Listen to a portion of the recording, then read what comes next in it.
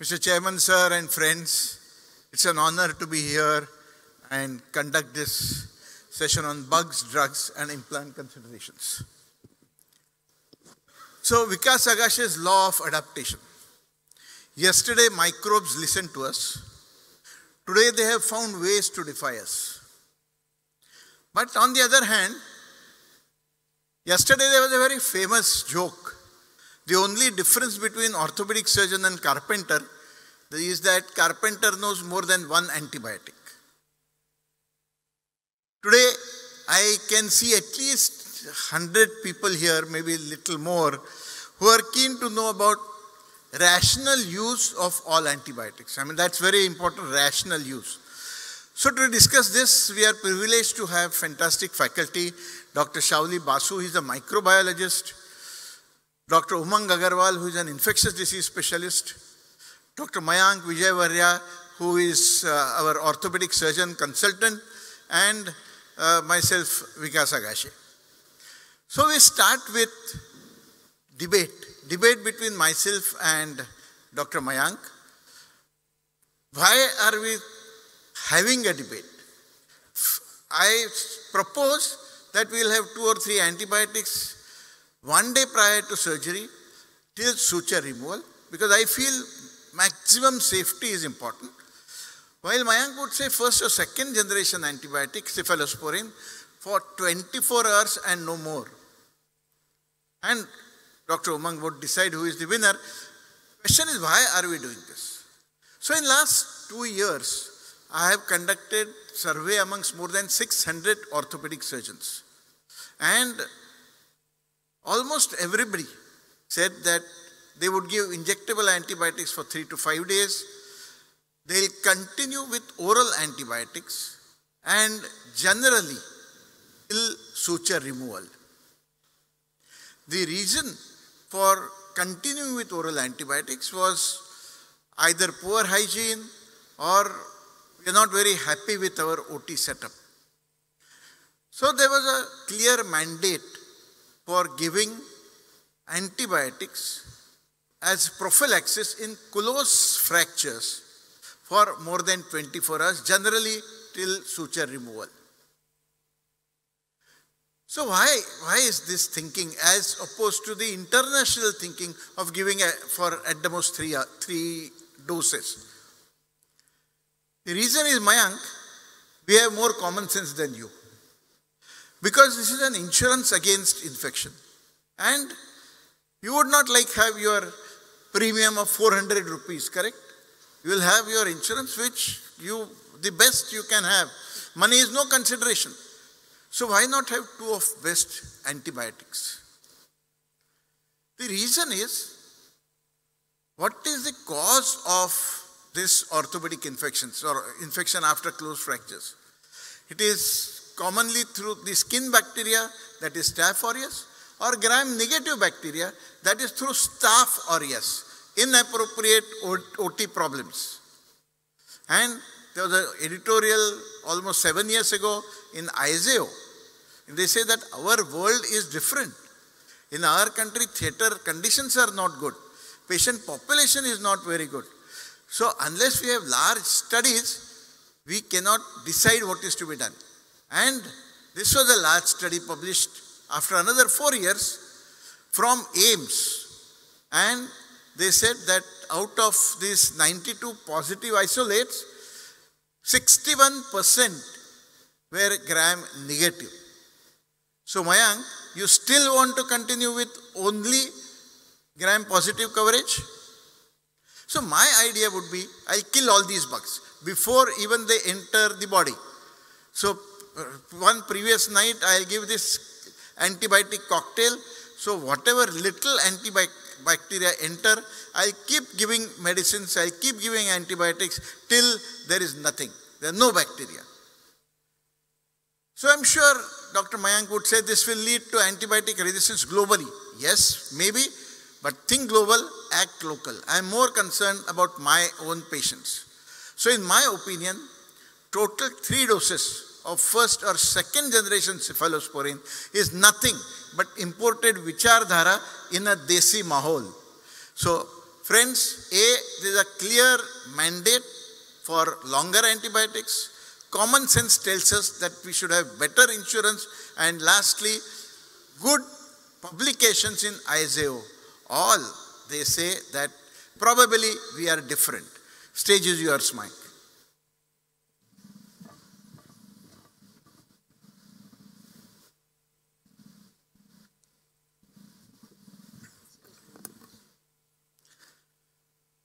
Good afternoon, everyone. At the outset, I would like to thank the WIROC organizing team and Agashe sir for having me here. So this was the last concluding slide from your presentation, and it was totally not backed by evidence, but lagged by evidence. If I would like to conclude one message from your presentation, then it would be, "Jada hai to behtar hai." But sir, if that is so, why don't you add more salt to your food and more sugar to your tea? So my stand against your first point of giving higher antibiotics is that you have totally forgotten why do we give prophylactic antibiotics. It's to prevent against predictable organisms, which are Coagulase negative Staphylococci and Staphylococcus aureus, and which respond to first and second generation of cephalosporins. This is the paper which you have presented in your presentation, and I agree that 61% of the culprits were gram-negative organisms. But sir, what you have skipped intelligently is that there is a varied microbial flora and varied antibiotic susceptibility, to the point that only 1 out of 2 organisms would respond to stronger and higher antibiotics like imipenem or meropenem. So sir, if you want to kill all the organisms, then you don't need antibiotics, you need a nuclear bomb. Gram-negatives are not colonizing flora. They are the fallouts of poor infection control. There is a no foolproof, reliable option which is left. And your expertise, and expensive antibiotics will not protect against infections. My stand against your second point of starting antibiotic 1 day prior and continuing it for more than 24 hours is that when IV antibiotics given half hour prior to incision, it reaches the surgical site. And when incision is taken, all the organisms which enter the surgical area, the susceptible organisms are being killed by this antibiotic. Once the skin is closed, there is hardly any chance of bacteria entering. Hence, there is no reason to give more than 1 dose or at the most continue antibiotics beyond 24 hours.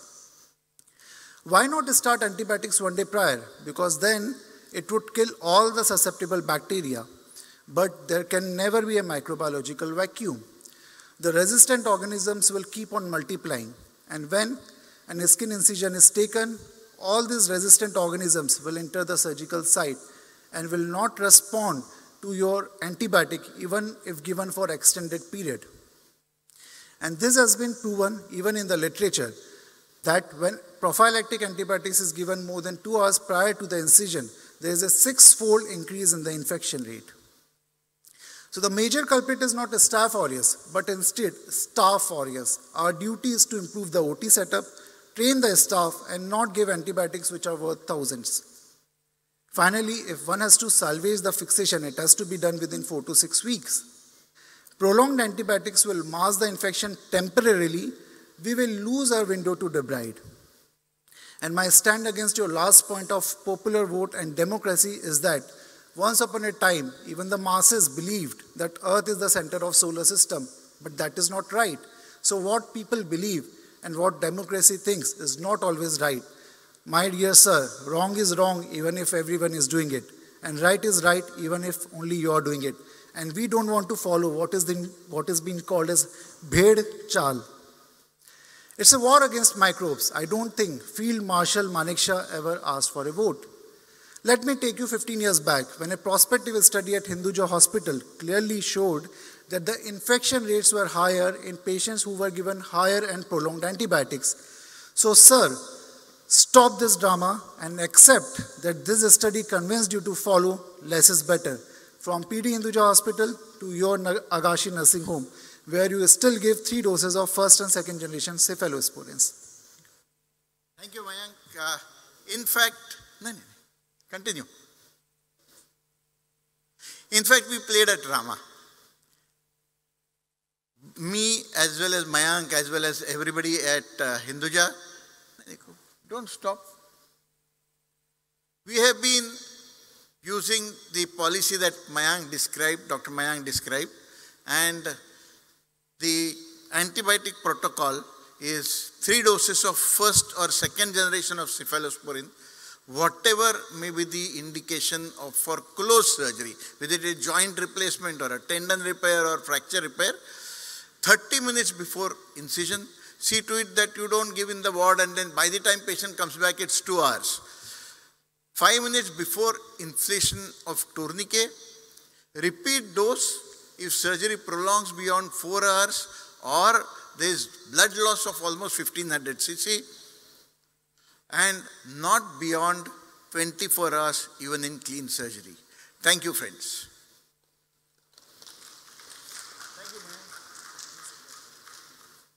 Dr. Mayank has to leave. Thank you very much, Dr. Mayank. Thank you. He has to go to the other hall. My next presentation, please. Now we are going to have an interactive session with Dr. Shaoli and Dr. Umang Agrawal, and related to bugs and drugs and implants. First and foremost, there will be some culture reports which are altered for educational purposes, and we do not promote any brand. Whatever photographs we are showing is only for representative purposes. So that's our flow. So I start with a case.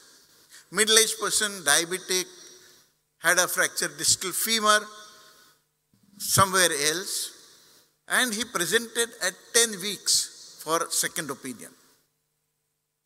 Tracing history, there was a discharge from surgical site at 2 weeks. He was treated with empirical antibiotics. Unfortunately, the discharge persisted.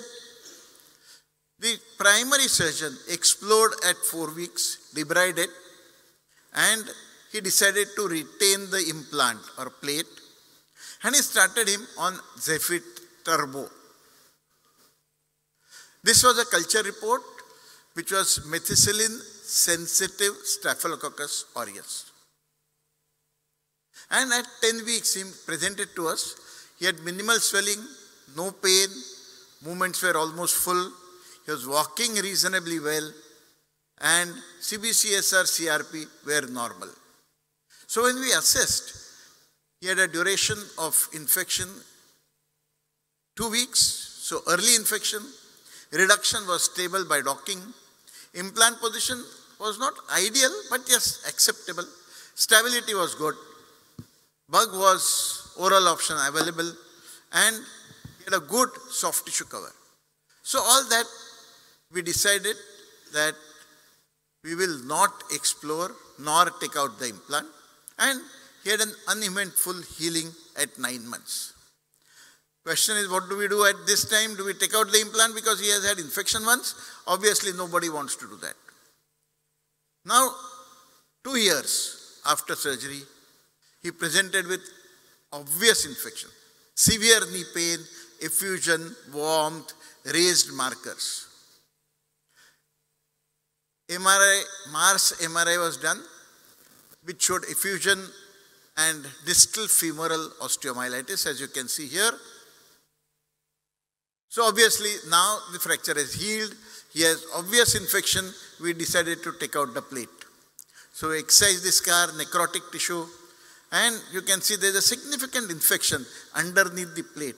So as we started removing that slimy layer and excised the granulation tissue, we realized that the distal portion of the plate, there was a big khadda there.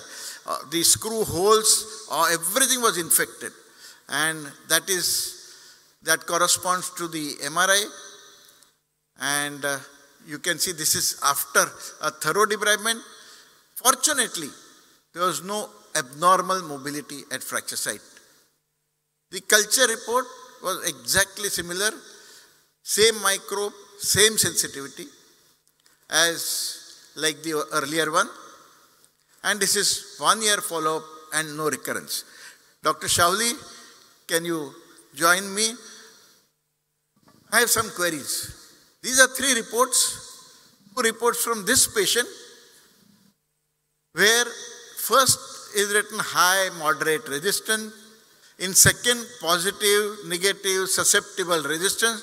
And there is another report of Staph aureus from another patient where even MIC is mentioned. So I am thoroughly confused with that, and I would also tell you that we as orthopedic surgeons really get upset when we read these terms. Beta-lactamase positive, cefoxitin screen positive, benzene penicillin resistance, oxacillin resistance. There is no mention of methicillin, and then you say it is methicillin resistance. And the last is totally Latin for us, inducible clindamycin resistance. So will you explain us? Thank you. Thank you, sir. Thank you for giving a microorganism the chance to be amongst these major orthopedicians.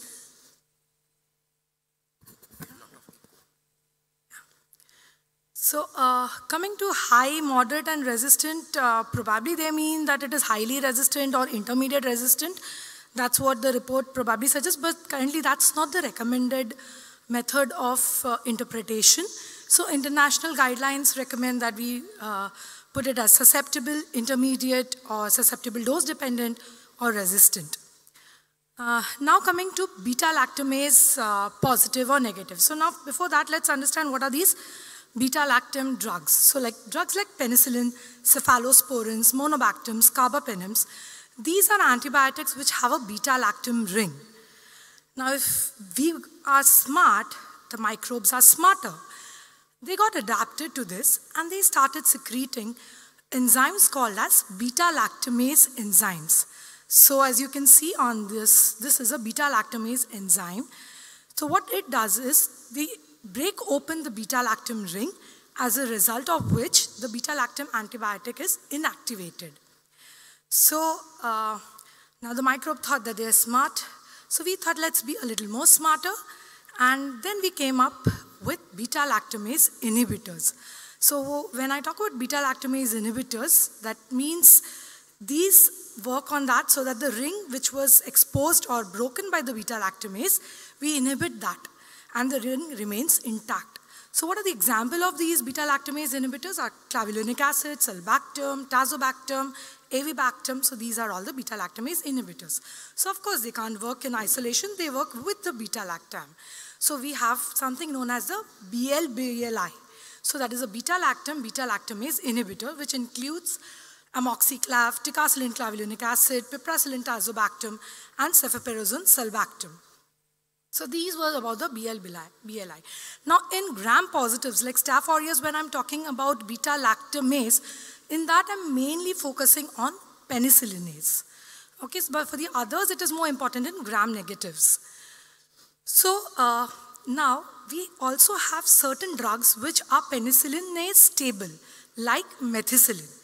Okay, so when we are talking about an MSSA, so even if beta-lactamase is positive, benzyl penicillin will not work, but the penicillinase stable ones like cloxacillin, oxacillin, these could work.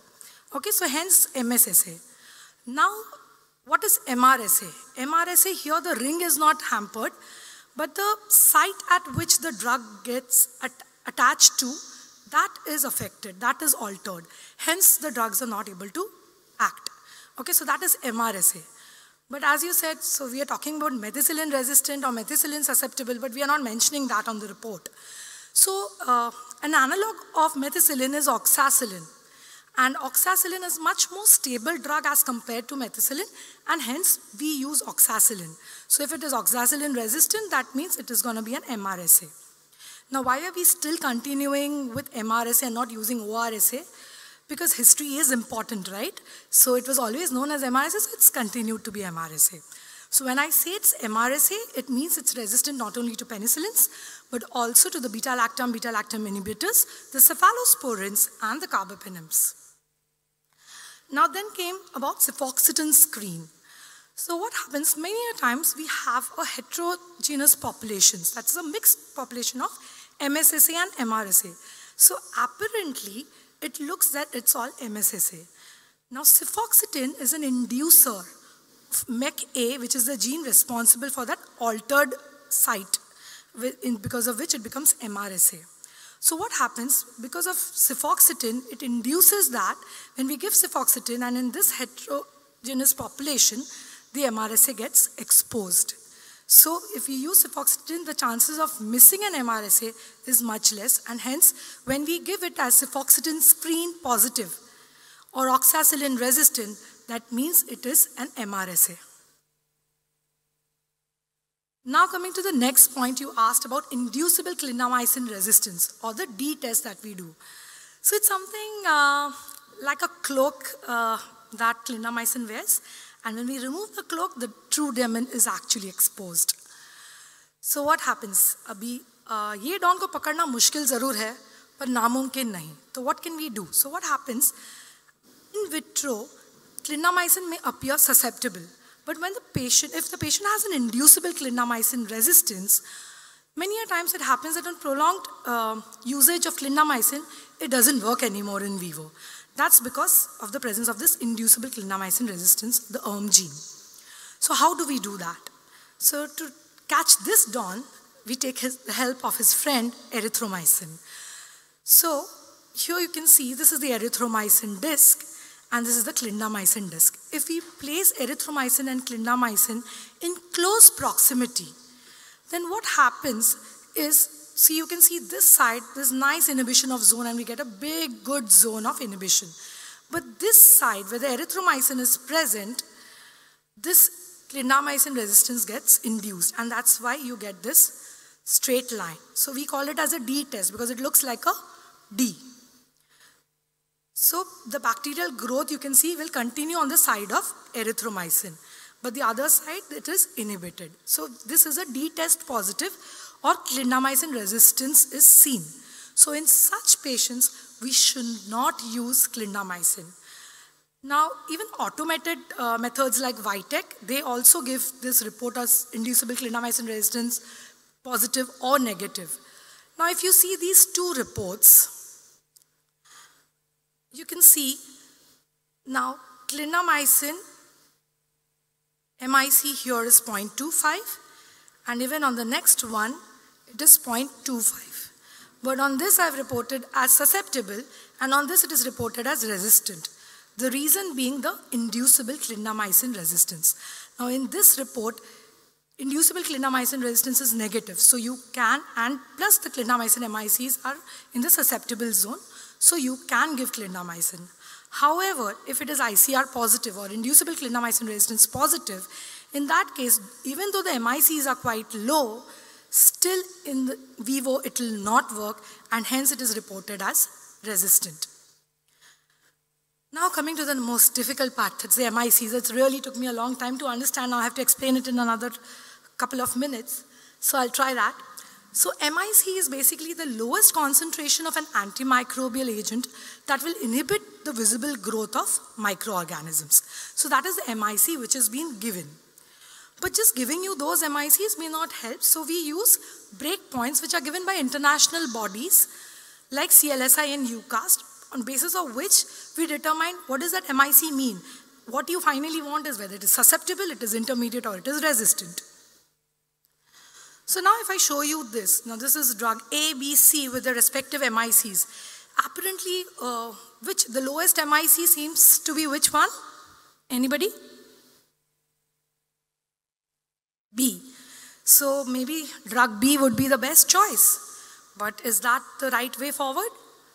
So no, actually we have to look for the efficacy ratio. Efficacy ratio is basically the ratio between the susceptible MIC breakpoint, which is given by the international bodies, and the MIC of that particular bug to that antibiotic. So if the efficacy ratio is less than 1, it is considered to be resistant, and efficacy ratio of more than 1 is considered susceptible, and we can use. So more the efficacy ratio, better would be the choice. Now let us see. Now if I give you the susceptible breakpoints, you can see for drug B, the susceptible breakpoint is 0.5, which is actually lower than what the MIC we have got. And for the drug C, the MIC susceptible breakpoint is 8, which is much higher than what our MIC is. So now if I go to the efficacy ratio, apparently B was actually better when I see the MICs, but the true picture is that drug C is best because that has the highest efficacy ratio. I hope I'm able to explain some part of it. Thank you. Over to you. But normally, here, Dr. Vikas. Sorry. Here, from the dais. Anup here. So I have a question, no? So normally when we get the report, we don't see the efficacy ratio in the reports. We just get to see MIC written susceptible or not. Correct. So is there any standard recommendation by Indian pathologists and microbiologists that these efficacy ratios should also be given?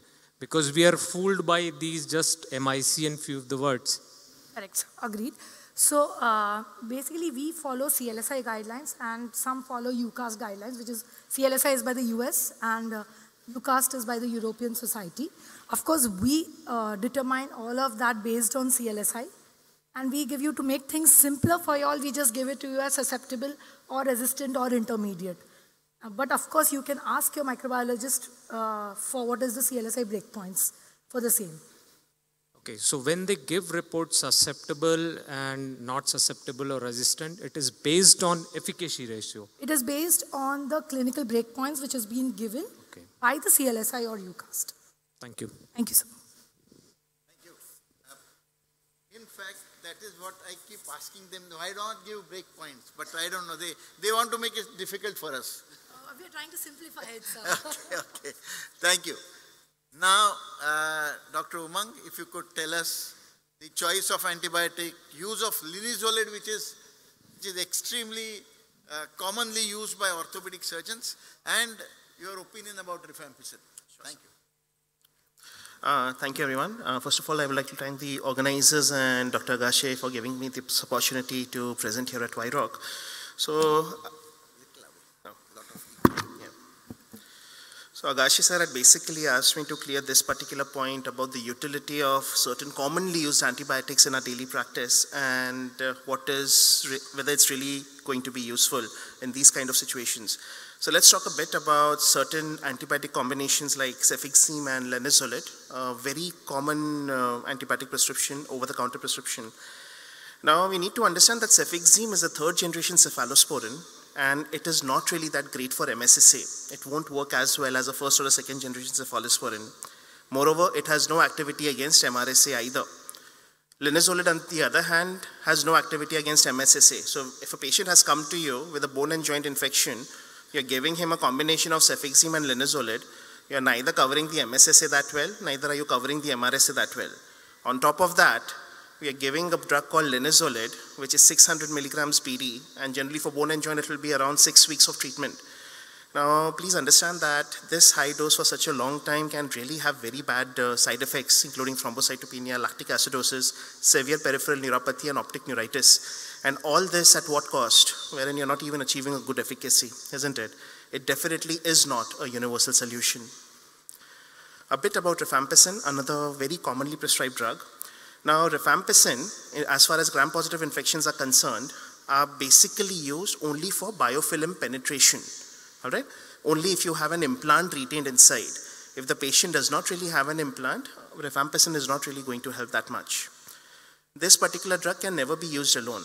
That is because it acquires resistance very fast, and especially in patients with bone and joint infections where you require long-term treatment, this will really be associated with very poor outcomes if used alone. We require higher doses. So in TB, we generally use 600 milligrams. In bone and joint, minimum of 900 milligrams is what is recommended. As far as the duration of treatment is concerned, depending upon what kind of surgery the patient has and what kind of implant the patient has, it might range between 3 to 6 months. Always remember that whenever you're using rifampicin in a patient who has a retained implant, try to use it after 7 to 10 days of antibiotics. That is because after 7 to 10 days of directed antibiotic therapy, all the planktonic bacteria, they are killed. At this particular point, the efficacy of rifampicin to penetrate the biofilm will be much higher. And as I said, this can only be used if implant is retained. We never recommend it as a sole agent in a non-implant related infection or an implant related infection, to be very frank. It needs to be used in combination. Now, what are the ideal antibiotics for MSSA or MRSA? So these are the common ones that we have in our market right now. So cloxacillin, fluclox, cefuroxime, cefalexin, etc. For MRSA, it's vanco, tyco, linezolid. Now, you might always say that you have a culture report which shows vancomycin is susceptible for an MSSA, why not just use it? because there are numerous studies to show that if you're using vancomycin, linezolid, or teicoplanin in these kind of situations, it's undoubtedly inferior.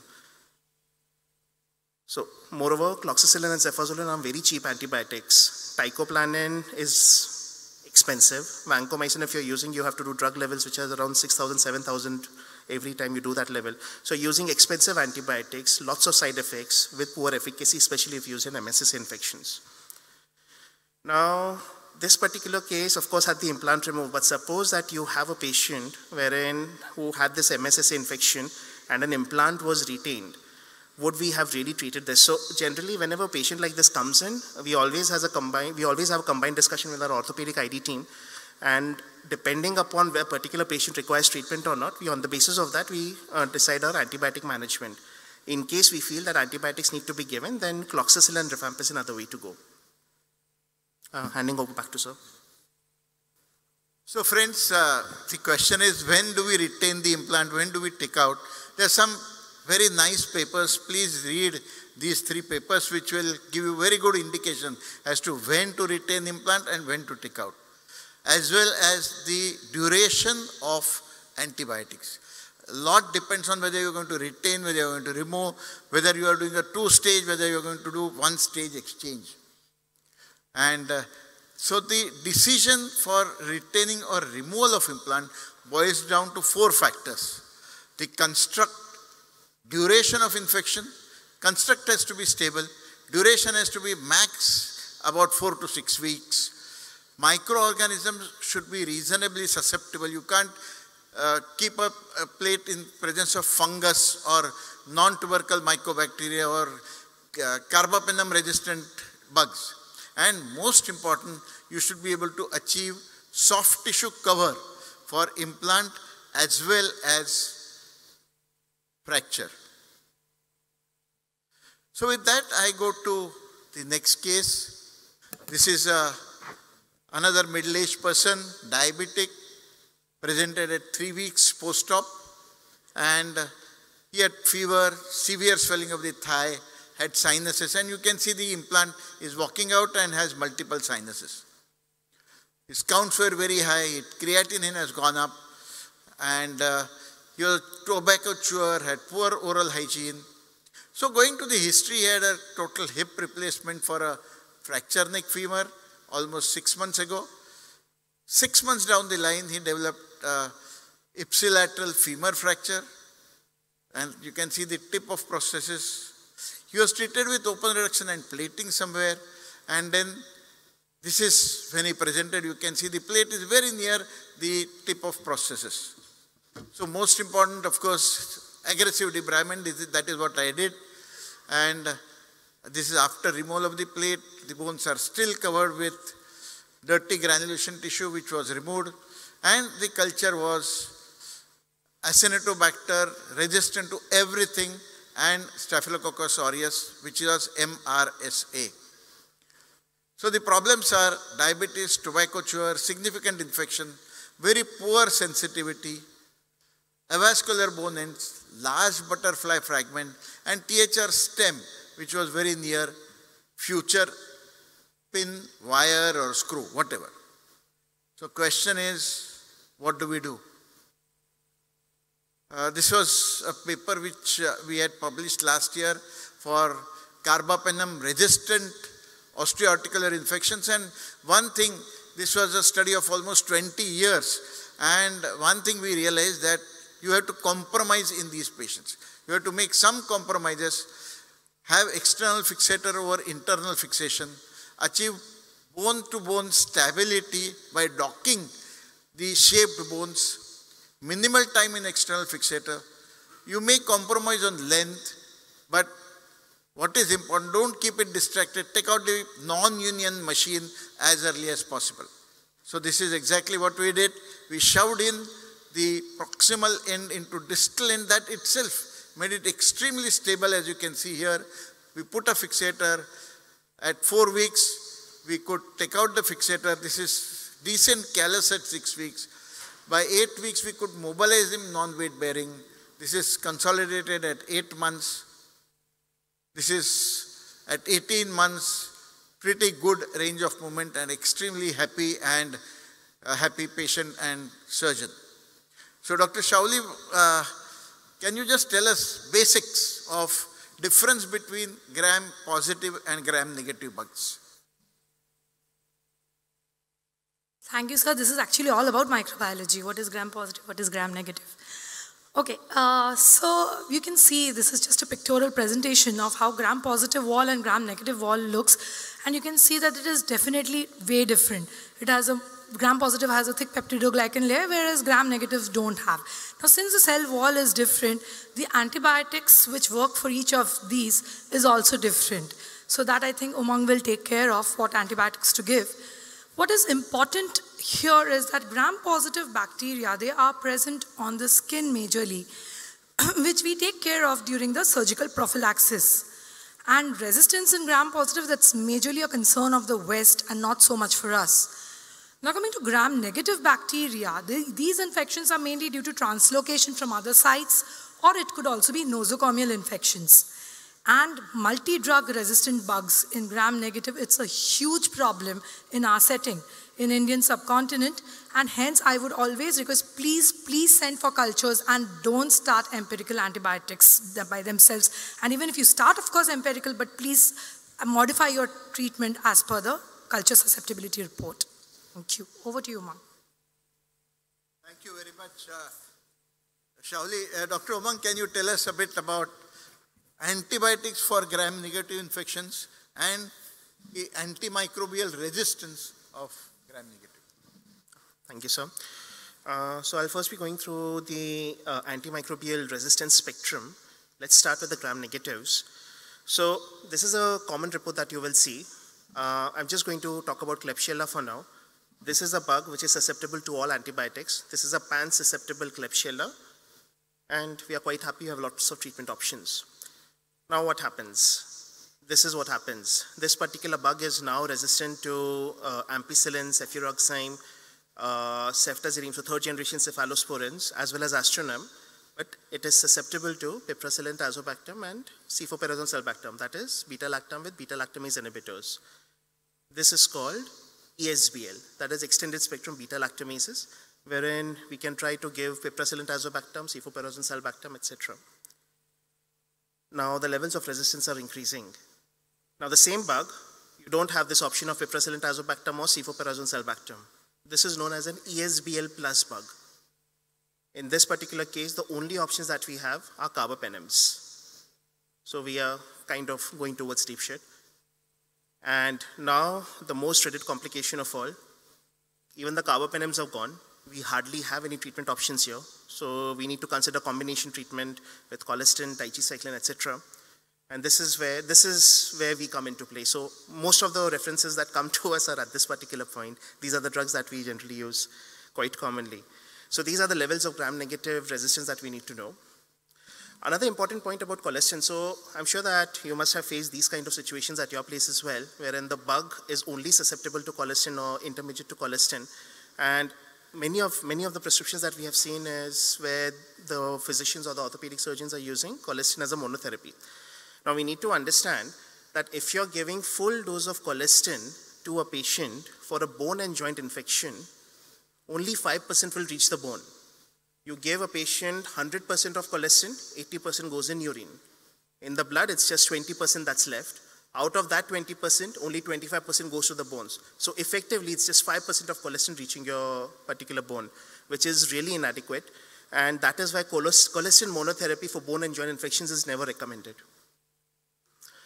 Another thing, there are certain bugs which, so sometimes if you have negative cultures, patient has been on multiple antibiotics, the general tendency is to go towards colistin. But there are certain bugs which are inherently resistant to colistin like these, which you will find in your day-to-day practice. Proteus providentia, Morganella, etc. So it does not work for all bugs. One last point about cephalosporins, which has been a common question to all of us. What is the importance of this first, second generation, third generation, fourth generation, or fifth generation? What we need to know is as the generation becomes higher, the gram-positive cover reduces, while the gram-negative cover increases. So if you're targeting a gram-positive bug, preferable to use first and second generation cephalosporins. If you're targeting a gram-negative bug, preferable to use a third or a fourth generation cephalosporin. Thank you. So, most important question or most commonly asked question is, our lab is, I don't know why our lab often gives negative results. So, Shaoli, if you could explain what are the causes of negative culture report? So we do try to grow the bug. We love them a lot. We want to grow them. But sometimes, of course, it does happen that we get negative cultures. So the possible reasons for that could be as if the patient has been on prolonged antibiotics, then the chances of the bug growing is really less. So that could be one reason. Then often when we get a CT-guided biopsy, especially in those, we might not get the representative sample of actually where the site of infection is. Even in that case, it could be culture negative. Sometimes the test selection which has been given to us, maybe you have sent us for bacterial culture and probably the patient has TB or has some fungal pathology and the test selection has been wrong. So it's just sent for bacterial culture and that could be one of the reasons for getting culture negative. And there are certain bugs which are difficult to grow or they are slow growers. Even in that case, it would be culture negative. For antibiotic-free interval, ideally would suggest that you should definitely start antibiotics after the sample collection, but we do understand that it's not always feasible. Now, if the patient is stable, then maybe you could stop the antibiotics for 2 weeks before collecting the culture samples. However, in certain cases, like if the patient has fever, has severe pain, or is in septicemia, or has significant purulent discharge, or there's an impending abscess, there's necrotizing fasciitis, of course, I do understand in those cases you will not be able to give that 15-day break. So in these cases, what could be the possible way forward in which we could improve the culture isolation? In that case, as I said, more the merrier. So more the number of samples you send, the chances of getting the yield is better. Please send us tissue samples or synovial fluid, or please don't send us swabs. Those swabs are not representative at all and they just give you some rubbish colonizing flora of the skin. So swabs not recommended. As I said, if not an emergency, opt for an antibiotic-free period prior to sending cultures. Another thing which even SIR will vouch for, which they do quite often, is sending samples in automated blood culture bottles. So when you inoculate the automated blood culture bottles directly in the OT and send it to us, the yield definitely improves. And there are certain bottles known as like aerobic, anaerobic plus. So the plus contains resins which work against the antibiotics. So even if the patient has been on antibiotics, to some extent it is taken care of in these automated blood culture bottles. Certain bugs need a little longer time of incubation. So if you're suspecting those bugs, like in case of brucella, so it needs a longer period of prolonged incubation. Sometimes even for staph, when we get a tissue, normally the report is no growth at 48 hours, but our policy is that we keep for a week or 10 days any tissue samples. So on day 5 or day 6, we see staph has grown. So we recommend that we keep for prolonged incubation tissue samples. Then when the patient has been on antibiotics, of course, now PCR is the go-to answer for most things. So there is a multiplex PCR from BioFire, or even others have it, so which is a joint infection panel where you just need 0.2 ml of the synovial fluid, and it covers about it has about 39 targets, about 31 organisms, and 8 resistant mechanisms. So in 1 hour, you will get to know what the bug is, but this is mainly for synovial fluids and not for others. We haven't tried. Thank you. The next question will be answered by Dr. Umang. Right, so the next question is how to choose antibiotics if culture is negative. So it all goes onto this. So this is basically, after that, a physician's job. What's wrong with you is what we need to ask. A detailed history is the first thing that we do. Was there any history of trauma? Is this a closed fracture or an open fracture? Whether there was any exposure to soil or water, any exposure to beaches, any implants present in your body, any significant past or personal history, what were the previous antibiotics that you got and what was the response to those antibiotics, and what was the duration of antibiotic-free period. And all these questions are directed to understand the etiology that might be causing this particular problem. Now, if you look at closed fractures, generally, depending upon what the history of the patient is, if you are expecting the skin to be the source, then the common bugs that we think of are Streptococcus, Staph, and cons. For hematogenous infection coming from the blood directly, from the blood, Staph aureus is the most common that we generally think of. From the gut or the urinary tract infections, we think of E. coli, Klebsiella more of gram negatives. Oral cavity, generally Streptococcus if a patient has a dental infection and then he has come in with bone and joint infection and we cannot find any other source, then probably these are the bugs worth covering. Now, these are as far as closed fractures are concerned. As soon as you have open fractures, then you have to think of soil-related organisms, especially in crush injuries, those who have had a road traffic accident, etc. And the most pertinent ones in this case are gram-negative enterics, generally quite drug-resistant, Pseudomonas and Clostridium. If a patient has just recently gone to a beach or there has been some exposure to water, then Pseudomonas, NTM infections, Burkholderia is something that we really think of. Beaches in specific, Aeromonas and Vibrio vulnificus. So the antibiotic changes depending upon what kind of scenario the patient has come in.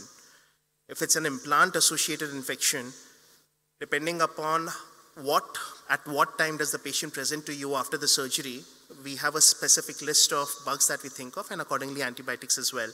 So very early infections is generally group A. Streptococcus, early infection within 4 weeks is staph and strep.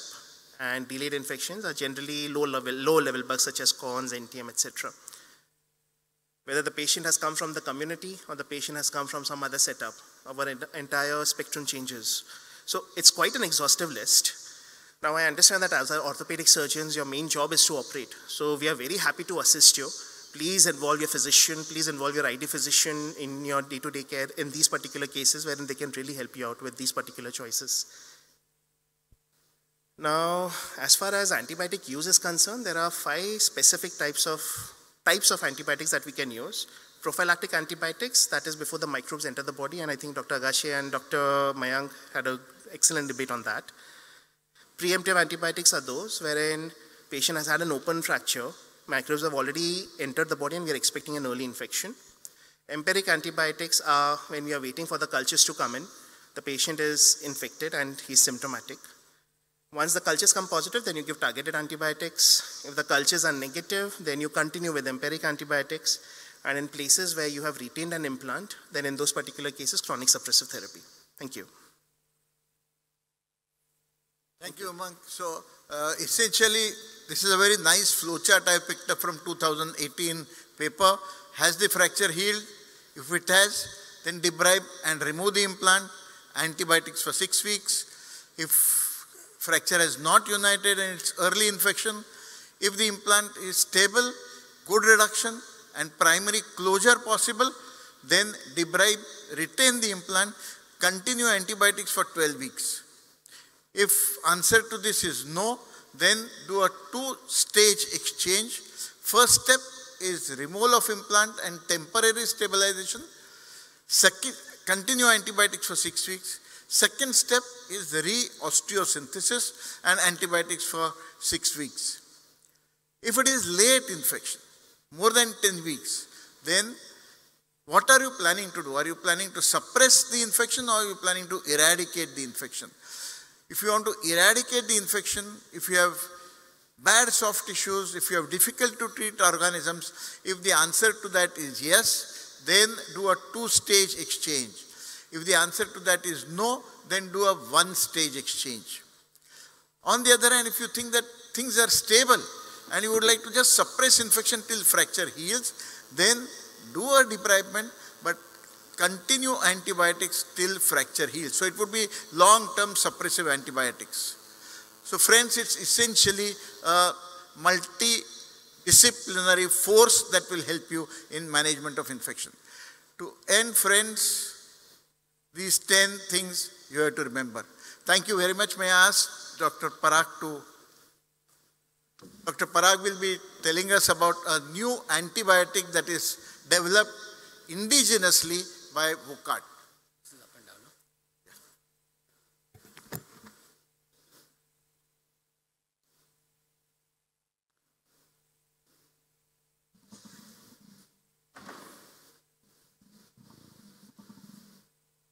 Right. So thank you, Dr. Agashe, Team WIROC, and all the organizing committee members. Very quickly, I'm going to talk to you all about a new molecule which has been launched in India, and it's called levonadifloxacin. Most of you all are aware of it. We've gone through this. Dr. Umang and Dr. Shaoli have said gram-positive staph strepto are commonly affecting orthopedic infections. 75 to 80% of bone and joint infections are related to this. PJI, osteomyelitis, and septic arthritis. Now, this is an important slide. If you look at the ICMR data, MRSA has increased from 28% to 42% between 2016 to 2021. So whether we like it or not, we are seeing more and more of methicillin, MRSA, MSSA, all these mixed colonized infections. Now, what are the problems? Biofilm, we are all aware of. Microbiological, polymicrobial mixed infections. And when we get these infections, we need a drug which we can give safely for a longer duration, more than 6 weeks if need be. Dr. Umang said clearly linezolid causes thrombocytopenia, optic neuritis, etc. So all these drugs have got some secondary side effects. What are the options available? So we've got Clinda, we've got linezolid, we've got Tico, tigecycline, Dapto, Vanco. All of them have got their drawbacks. There is no such thing as a free lunch. So Vanco and Tico, which we use very commonly, are quite nephrotoxic. And mind you, they are very slow bactericidal agents. On the other hand, linezolid is bacteriostatic. Orthopedic surgeons often forget that. And longer usage will cause thrombocytopenia. There's no escaping from that, coupled with optic neuropathy. So Dapto, TG, I think most orthopedic surgeons would not start. They would wait for the infection diseases or the ICU consultant to start. But they too have their handicaps. Now, this is a molecule which has been developed here locally, and this is a product which has come out after 20 years of research by the Wokhart Group. It has got 40 international authorship publications. It's come into 15 peer-reviewed journals, and it's a local product developed in India. It has undergone 18 trials, 6 have been in the United States. The last phase 3 has been in India as well, and quite importantly, it has got this QIDP stamp from the American US FDA. So it means a qualified infectious disease product based on the coverage of 6 CDC identified threat pathogens. So it's called EMROK. Quite a few of you all have used it as I was talking. It's IV as well as oral, 800 milligram as an infusion BD or 1000 milligram twice a day. And it's improved by the DCGI. We saw all the coverages, all the spectrums. We are seeing a lot of mixed flora and polymicrobial infections. So what does this drug cover? It covers gram-positive, a select gram-negative group, atypicals, and some anaerobes as well. But prima facie, we are using this for gram-positive infections. So levonadifloxacin. So look at this. This was conducted at CMC Vellore, 793 staph aureus patients. And if you look at the MIC, so MIC is 0.25. So 50% of the colony is destroyed with 0.25 microgram per ml. It goes to 0.5. And you look at the data comparing Vanco, linezolid, and levofloxacin. So this is clearly a more potent molecule. This chart shows you the rapid bactericidal action. So when you start this drug, within 90 minutes, you've got the CFUs dropping down drastically, and within 8 hours, it virtually comes down to baseline. When you compare it with the other drugs, you can see it's a much flatter curve. So this has got a very rapid kill of the bacteria. Biofilm, which we all talk about. So in vitro, when you look at the biofilm studies, this is what it looks like. So the electron microscopy study shows that you've got these bacteria lodged all along the plates. When you use Dapto or Clinda or linezolid, this is the scanty growth which you will still have remaining. And when we use this drug, levonadifloxacin, you have virtually eradication of all the bacteria. More importantly, we all want to use a drug which has got good bone, synovial fluid, and synovial fluid, synovitis killing properties. So excellent bone penetration is again what you see with this molecule. And most importantly, it has a high safety profile. So it has been used in more than 2,600 clinical subjects. Greater than 35,000 patients have been used across the country. It has not shown any cardiac toxicity, no nephrotoxicity, no thrombocytopenia, which we see with linezolid, and it has got no drug-drug interaction. So this can be used very safely, even up to 41 days continuously if need be. A real-world study, it showed that in 92 patients, at 14 days post-starting, 90% cure rates are seen. And if you have to extend the study up to 28 days, you've got virtual 100% reduction in the bacterial count. So this can be safely extended, and it has a high cure rate. And finally, the advantages. If you look at this chart, this drug is broad spectrum, it's bactericidal, it has a potent biofilm penetration, no thrombocytopenia, and it enhances its activity because of its molecular structure, even in an acidic environment, which means if you have a pussy wound as well, this will penetrate. So this is clearly superior to what is available. So take-home message, it is a locally, indigenously developed product. It is available in IV and oral, so when you want to stop IV and convert to oral, the bioavailability is not lost. It treats all MDR gram-positive infections, including MRSA, MSSA, VRI, so vancomycin resistant, with a broad spectrum coverage, and it has an excellent safety profile. Thank you. Thank you very much, Parag, for an excellent talk on possibly a great weapon in our armamentarium. I take this opportunity to thank Dr. Shaoli, Dr.